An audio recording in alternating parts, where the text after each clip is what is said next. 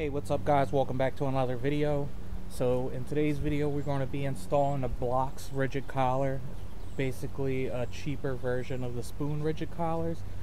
So this is the part number right here for Civic and Integra 9295 9401.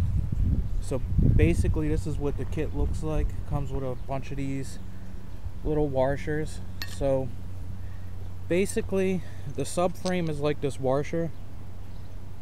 It's got a bigger hole and a bolt goes through it, so the subframe can move a little bit back and forth. This is just something I grabbed for an example. So basically what this collar does is it slides into the subframe and it's the exact size of the bolt, so there's no movement in the subframe whatsoever. I'll insert a clip from the spoon promo video right here. In all modern production cars, the engine, transmission, suspension and body shell are all mounted to the subframe.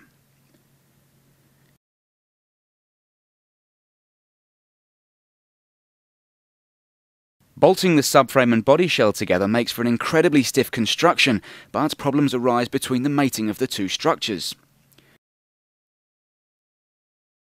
You can see in this cut model that the bolt is far too small for the hole in which it is supposed to fit, with significant room either side of the bolt. The reason why the holes are made so big is to speed up the production process when the car is being built at the factory. However, because of the size of the hole, the body shell and subframe are able to move even when the bolt is in place. Looking at the pickup points from the subframe to the body shell, you can see the marks as evidence that the two panels are significantly misaligned. Further evidence shows that when the subframe is taken off, you can see the bolt is tightened with the hole offset, thus making it impossible to have an accurate geometry setup. So, how do the rigid collars work? The rigid collars will wipe out spring effect by giving the mounting bolt an even surface to bite into. The collars are constructed using a special aluminium which is tapered, and when it is fitted and torqued up, the metal spreads to form an even surface and contact face for the panels to mount on, making the bolt hole a perfect fit. This is almost as strong as welding the components together as you would in a competition car, for example. The rigid collars act as a body reinforcement, and once fitted to the recommended key points where the subframe meets the chassis, the join between them will be perfect, significantly improving the handling of the car. Take a look at this example as the car comes over the step without the rigid collar. Notice the vertical movement in the body. Now look at the same car, this time fitted with rigid collars. The vertical movement has been reduced dramatically. Looking at the two tests side by side, the differences in the body movement are clear. The standard car at the top of your screen and the car fitted with rigid collars at the bottom. The rigid collar has removed any spring effect caused by the inaccurate join between the cross member and chassis.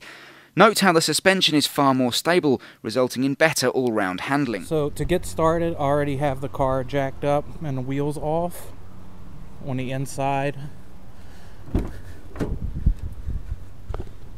Already came up here and loosened up that steering joint in the back. Let me see if I can get a better angle. So I loosened up this steering joint, and if you see that yellow mark, that's where I marked it with a paint marker to try to get this all back together. Still haven't got the car aligned yet, so that's not super important, but I would like to put it back close as possible. So the rest of this video is pretty much going to be filmed underneath the car. I'll just have to grab some sockets and whatnot, and we'll pick back up from there. Alright, so the first direction is to get the subframe loose. So if you look right back here, this is where the compliance bushing is. You'll have 4 19s, 1, 2, 3, and 4. You want to loosen these up, but don't take them all the way out. And then you'll have 1 19 right here in between where the control arms connect together. And the same on the other side. The directions say drop it 8 millimeters, but looking at mine, I don't have any drop in it. So I'm going to use a pry bar to pry it down some. So I have each one of the spacers separated. If you look at them real close, they do have part numbers, like this one says EG5 4321. So I'm assuming the way that these directions are written, like it kind of shows you diagram A, rigid collar 1. I believe rigid collar 1 is going to go where this goes on here. So I'm going to start with the number 1s and do those, and then move on to the 2s and so on. So I'm going to grab my 2 number 1s and we'll try to get these mounted. Alright, so I took out the long 19 right here. It's going to be hard to do this with one hand, so I'm just going to basically show you how I did it. I took a little pry bar, stuck it right up in here, pulled the subframe down against the pinch weld. You can see I have a gap there, and I'm going to slide in EG1 collar face down like this. Long side's going to be going into the subframe, short side's going to be going into the frame of the car. And then I'm just going to put that bolt back in, hand tighten, and then we'll move on to the next one. Alright, so this may not be the most instructional video, but I'm trying my best.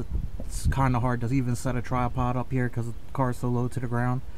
But I took out this big bolt right here. This one's just loose, and this just holds the compliance bushing. And I took out these 2. This is going to be bolt 2, this is going to be number 3. So basically I took a pry bar up here, pried it down. I took bushing number 2, which is this guy right here. It says EG2 on it. So the directions say have this collar facing up. So basically when I was prying it, I slid it in through the side right here, and then I used the pick like this to slide it forward as I was prying down, and then I pried from the side right here for number 3, which is this guy right here. Has a little raise on one side and a taller collar on the other side. The directions said for EG3 to be facing down, so you can kind of see it's facing down in here. So the last one is a really big bolt. That's going to get EG5, the big washer right here, and then this guy right here has to slide in up here. So I'm probably going to try to pry it from this way right here and then slide it in with the pick like I did it on these 2. So collar number 2, collar number 3 went in super easy. Collar number 4 gave me the most problems on both sides. This is number 5 right here, but 4 goes underneath of here, and you have to get the subframe down pretty far. So I had to undo the sway bar bracket here, and then the sway bar bushing on this side. I had these bolts out, this bolt out. I just left the front one in right here, and then I took all the bolts out on this side, and then I was able to pry it far enough, just barely enough for it to slide in, and then I used my pick to maneuver it in so it dropped down in a hole. So I did that on both sides, and I'm just tightening everything back up. Pretty simple install. It took me about 45 minutes. But let me wrap this up and then we'll close out the video. Alright, so I just finished torquing down all the subframe bolts. Don't have an exact torque spec, but I'll tighten them up about tight as they were when they came off. According to the spoon video, I'll put the link down below if you want to watch the whole thing. This should keep the subframe from shifting left and right when you're driving. It's supposed to make the suspension feel a little bit different. So hopefully all these modifications that I'm doing to the suspension over the last couple videos, it'll pay off when I finally do get to the track, which I'm not 100% sure because I'm trying to help my friend get a car together. It's going to be his first Honda build for the track. It's going to be a EK with a B20 coupe. Post a little clip right here. All these track cars coming together. Got the motor in today. Radiator.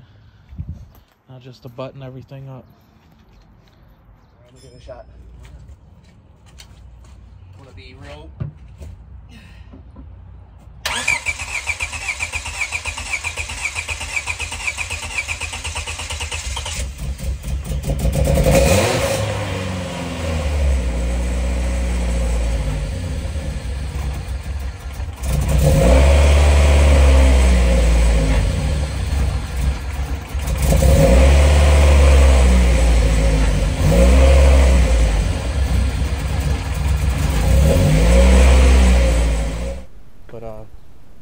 Yeah, so I have one more thing to do to the car. That's why it's still jacked up. I'll probably just make that to another video so that don't continue this one on. That way it's more easily searchable. But if you have any questions about this rigid collar kit, Spoon makes the same exact one. The Blox one's like half the price.